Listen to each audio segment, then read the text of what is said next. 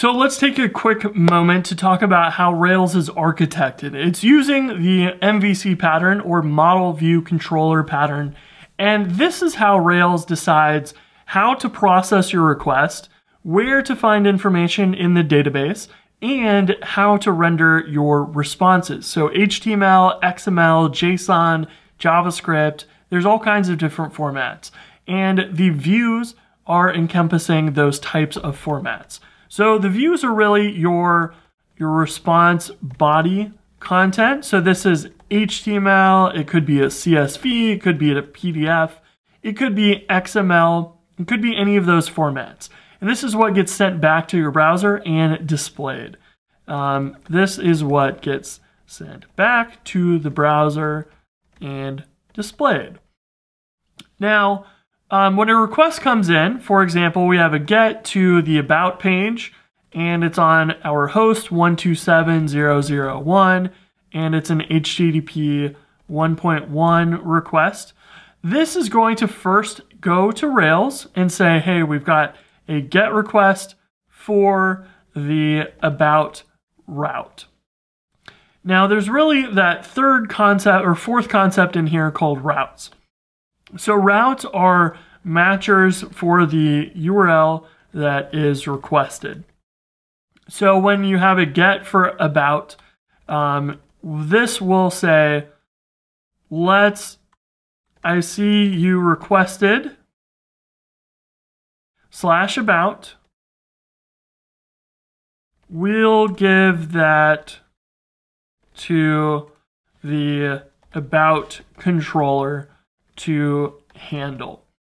So the routes in your Rails app are really just saying, here's the URL, let's give it to a controller to decide how to process that.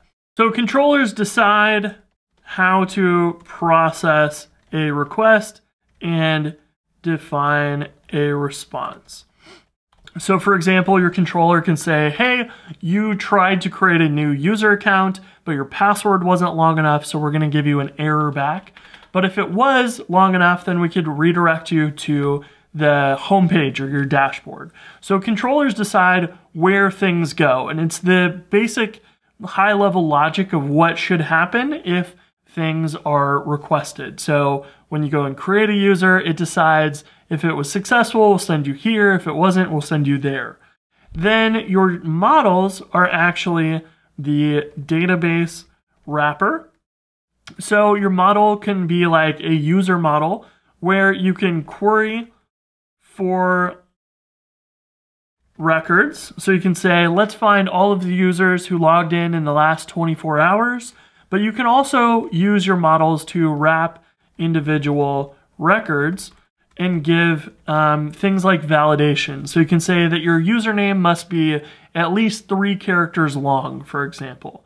And so your database models are for just that, interacting with your database records and tables together. So your controller, for example, when you are loading up a user's profile on Twitter, the route will say, hey, we're looking for @exid3 or @GoRails. Let's go to the controller. Your controller will say, go find GoRails in the database. We're looking for that user with the username of GoRails. And if you find it, we will render out the HTML for their profile, the view for their profile. If we don't find them though, we can redirect to the homepage and give you an error and say, we weren't able to find that user, or maybe we just redirect or just render an error for that page. It's entirely up to the controller to decide what gets loaded from the database and then how that's rendered out in your views. So it's really the thing that controls how the response or the request is handled. So that is MVC. The routes are kind of a crucial piece of this because of HTTP. That is what says, your browser says, hey, I want to do this specific thing. The routes say, okay, looks good. Let's give it to this specific controller to handle that for me. So that is MVC at a high level. I know that's probably quite a bit, but let's dive in and build our example for about inside of Rails.